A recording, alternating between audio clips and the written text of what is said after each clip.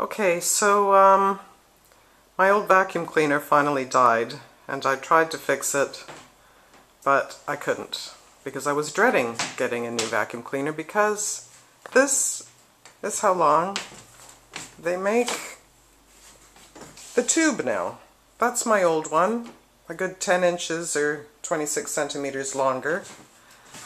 There's a broom and there's a mop, normal size. So manufacturers are saving money by cutting the tube down and making the people who vacuum, i.e. mostly women, I think, much harder. So manufacturers, with my advertising the 5-meter cord, which is also shorter, so you have to take it out practically every other room or room, please stop doing that, because we're not all really short people, okay? This is for a short person, like a kid. Thank you.